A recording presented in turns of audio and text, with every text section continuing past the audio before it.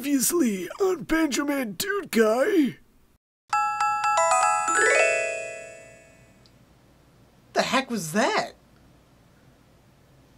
Oh well.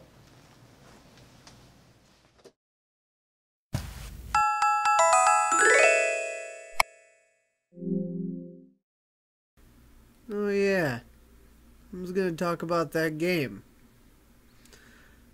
I should probably do that. Hey there, boys and girls, Banjo here. I'm back, and I've redecorated, see? Even got a shelf with Christmas lights and everything. So that's pretty cool.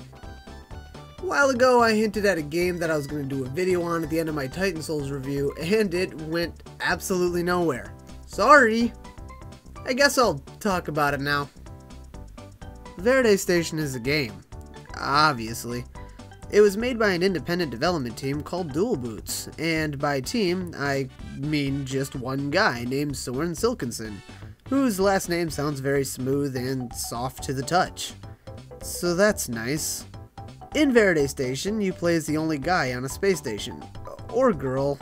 You don't really have a physical body in the game, so I guess you can be whatever you want. Heck, you could even be a sentient grizzly bear if you like. I mean, why not? It is 2017 after all.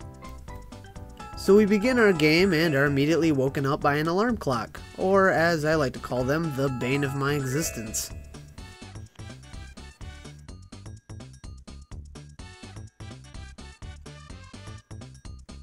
We then hit the shut up button on the worst invention ever created, survey our surroundings, and approach a monitor mounted on the wall where we get to put in our name.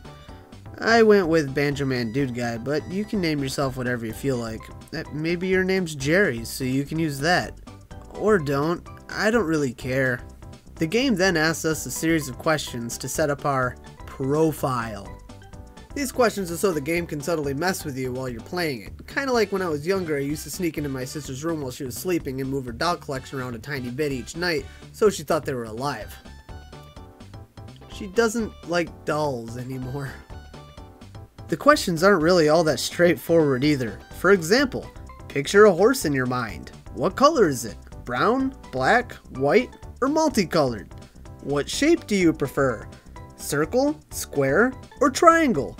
And my personal favorite, a massive storm is quickly approaching. You would go to your storm cellar, run to your car, or raise both arms to the heavens, daring the gods of men to smite you, knowing the only possible outcome! Now that we've wasted precious moments of our incredibly short life, we are free to run about the station and touch everything like a curious toddler. And speaking of curiosity, I wonder which way the water rotates when you flush a toilet on a space station. Oh, turns out it goes straight down, much like my parents' expectations. Oh look, 3 seashells. That's a reference to the movie Demolition Man, which is a movie that came out in 1993 and starred Sylvester Stallone and Wesley Snipes. One of the only things I remember about that movie is how every restaurant is Taco Bell. I had Taco Bell the other day. I mean, I ordered a steak quesadilla. It was pretty good. Once we're finished doing exciting things like opening and closing lockers, we can head out to the next room where we find a bunch of trees.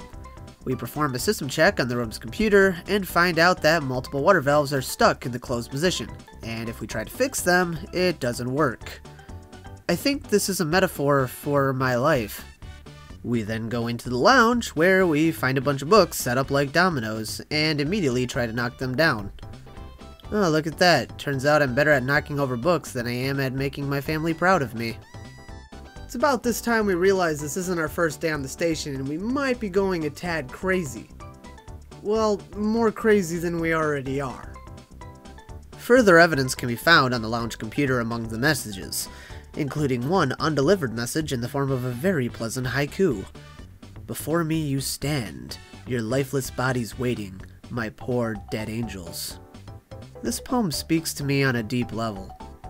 In another one of these messages, we discover a system command that we can input into the administrative terminal, and upon doing so, we find a hidden message from some individual named Jeff who claims the space station program we are a part of is being scrapped and that they are on their way to pick us up, taking away our one and only chance of something in our life being successful. Now on to the kitchen, where we perform our mandatory system check and run the system command in the administrative terminal to find yet another hidden message from our main man Jeff that warns us to not leave the main modules unless absolutely necessary, and that the station was meant to be used underground and not in space. He also mentions something about the interior screens being too close to the external walls, which may seem a bit weird till you look out the window and notice a stuck pixel on what we originally thought was space. I mean, we are in space, right? Because I'm not a big fan of the underground. It's where the mole people live. We then dispense ourselves some liquid food and accidentally smash it on the ground and watch it shatter, just like our hopes and dreams, before leaving back to the greenhouse. We start to notice some subtle changes, like books scattered everywhere. Oh, Jesus!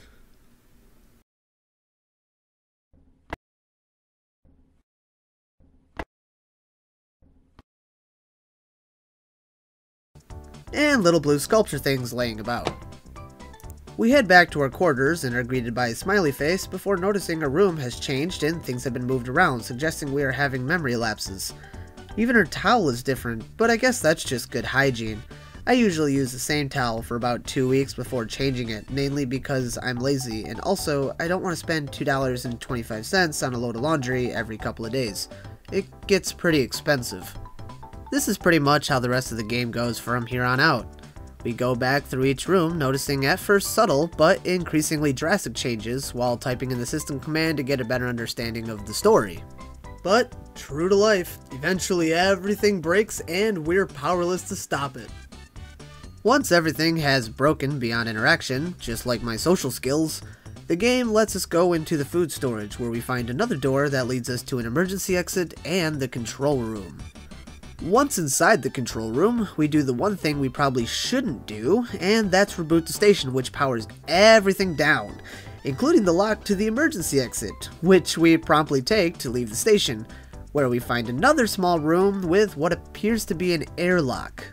I'm not going to go into any more details due to the risk of spoiling the game, because I really did enjoy it, and I would encourage other people to play it. However, if my recommendation isn't good enough, here's Artemis from Artemis Gaming to tell us his opinion on the game. Hey Artie, what did you think of Verde Station? I don't know, Banjo. I've never played this game, and I'm not reading a script that you've written for me. You know you're not really helpful, right? That's what my mom said, but she still thinks I'm cool. Well, there you go. I give this game a solid sticky note smiley face out of 5. Verde Station is a rather simple game about exploring one person's ability to cope with isolation, and I think it pulls it off pretty well.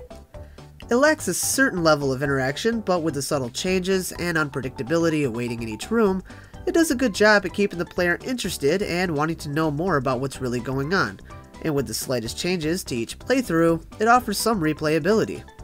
And with it taking me just under an hour to complete and a price point of $4.99 on Steam, I'd say the game's worth giving it a look. Now if you'll excuse me, I have some business to attend to.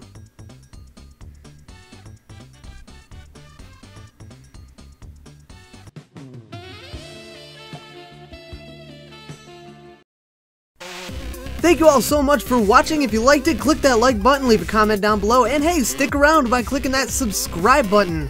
I'd also like to thank Artemis from Artemis Gaming for being a part of this monstrosity. Go ahead and go to his channel, give him some love, link is in the description, and I will see you in the next video.